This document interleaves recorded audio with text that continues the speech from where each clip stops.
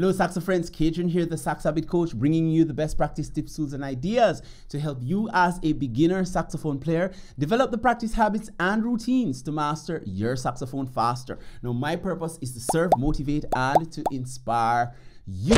Now in today's lesson I am going to show you one of the warm-up exercises that I use to get a nice, round, full, warm, emotional sound on my saxophone. So it only takes 5 minutes, and if you do this consistently over a long period of time, you are going to notice some tremendous growth as it relates to how you sound on your horn, not just in the middle of your horn, but in the higher register and the lower register as well. So basically what you're going to do, let me grab my saxophone, you are going to be playing your middle D, which are 1, 2, 3, okay, these 1, 2, 3 notes here, and then 1, 2, 3 right here with your octave key, and you are going to slur your way up. So you start on your D and you go up to your D sharp or E flat. Now if you want the sheet music for this, you can check the link in the description below. I have a free course with this exercise on my website for free. Yes, for free. And I'll also include a planner, a 30 days planner that you can use to make your notes, as well as to write in the other exercises that you are practicing to become better on your saxophone. Now, a few things that you will need is a tuner, because you want to ensure that all the notes are in tune when you are playing them, so that when you are playing against a backing track or you're playing with others, you are in tune. I will leave a link below this video so that you can grab a tuner on Amazon, and if you don't want to grab one of these, you can download a free app from the App Store on your phone. Additionally, you need to use a metronome, as we are going to play each note at 70 beats per minute. So you're going to hold each note for 4 beats. So your D for 4, slur up to your D sharp or E flat, then slur back down to your D, hold for 4, and then you rest for 4. Now one of the things that I do is that once I set my embouchure, I am not going to move my embouchure, so I'm going to be breathing through my nostrils.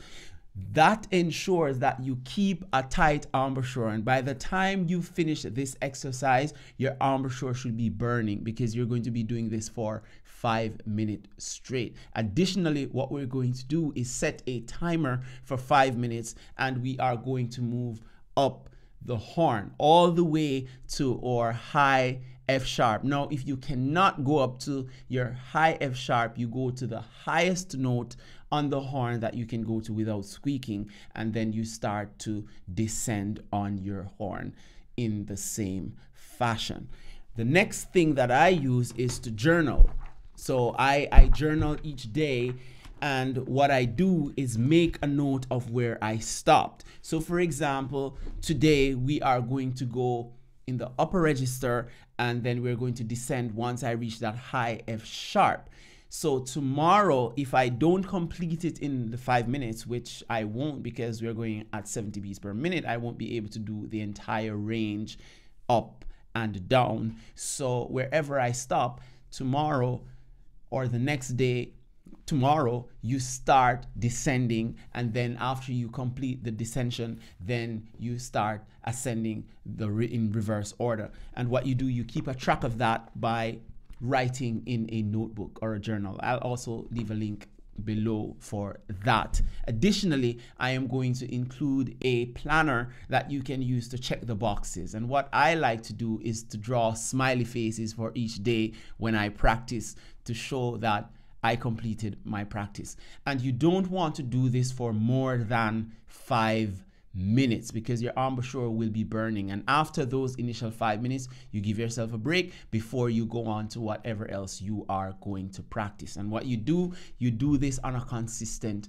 basis. So over a 30-day period. I continue to do this like every day, and then I have a mixture of other warm-up exercises for my embouchure so that I can continue to develop my sound. You have to think about your sound over a long period of time. You'll always be working on your sound, so you will not be able to get a solid sound in just a few days or in 1 week or a month. It's over a long stretch of time, but if you do this exercise, after a couple of days, you are going to begin to notice some tremendous improvements if you follow the steps that we are going to take. So practice along with me. If you're on alto saxophone, if you're on tenor, then you'd have to practice by yourself, but the same principle applies. So I'm going to set my 5 minutes, and then we're going to do it. And once the 5 minutes are over, I am going to stop and then pick it up tomorrow.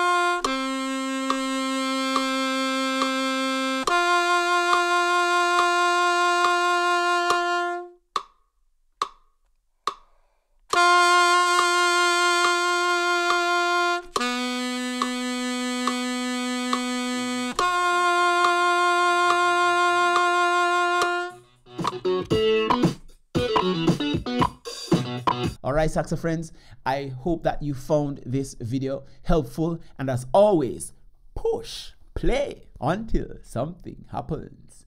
Peace.